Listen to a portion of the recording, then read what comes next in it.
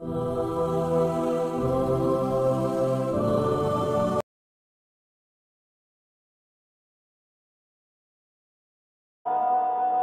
will tell this, what you say you have come to know 40 years back, and what you call the Big Bang is already mentioned in the book which I read, the glorious Quran.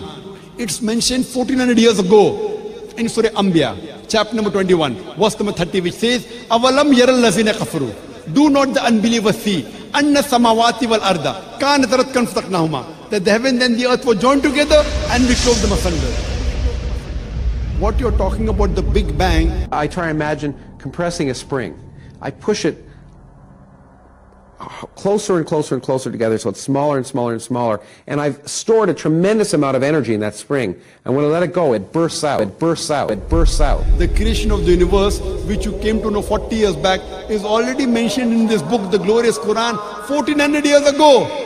Who could have mentioned that in the Quran? So the atheists will say, maybe someone wrote, maybe it's a fluke.